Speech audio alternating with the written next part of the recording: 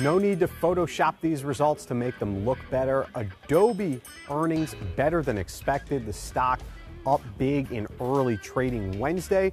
It's a great comeback for Adobe. If you remember, this software company, not too long ago, people were wondering about its future. The late Steve Jobs wrote a high-profile blog post dissing Adobe's Flash.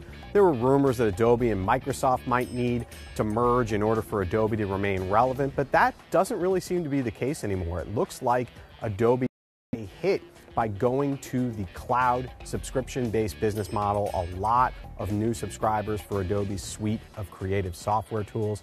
Investors love it as well. Adobe's stock up already 15% this year. Looks like they could come close to a new 52-week high with a rally on Wednesday. So it just goes to show that even though the software business is increasingly dominated by a handful of giants, there's still room out there for the mid-sized players like Adobe.